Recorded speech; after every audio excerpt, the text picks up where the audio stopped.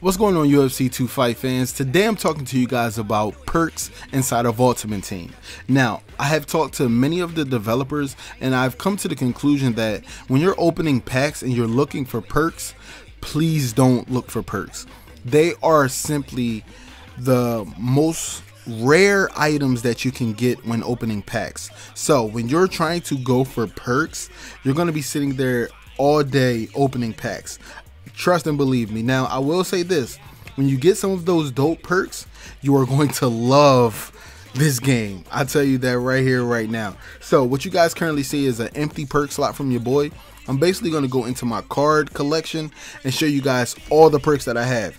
Now, I will say that when you're shopping for perks, you do end up getting a lot of different perks for a lot of weight classes. I know you guys seen a lot of 4-star perks there, but there are only 2 4-star perks for my middleweight.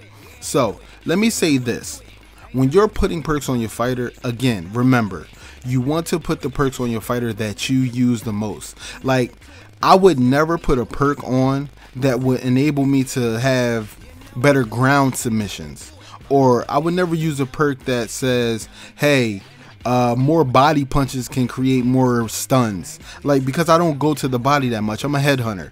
Or I wouldn't put on a perk that says, hey, leg kicks can create wobbles or damage or health events, because I don't leg kick to the legs much. I headhunt. You hear me? I headhunt.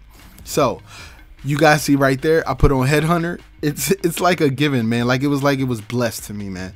But I will say again, when you're shopping for perks, remember you're going to be opening a lot of packs, and the perks that you see may not be the ones you want. They may not be for your weight class. So that's the reason why you might have to create other fighters in UFC 2.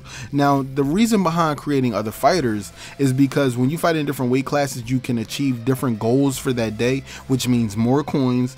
And you can actually fight for a belt in every weight class. That means you can fight for women's, I think, lightweight, middleweight, and heavyweight. So it's really good to create new fighters, to put those perks that you're never going to use onto those fighters, and to basically win every championship belt, man. If you could do it, I say do it.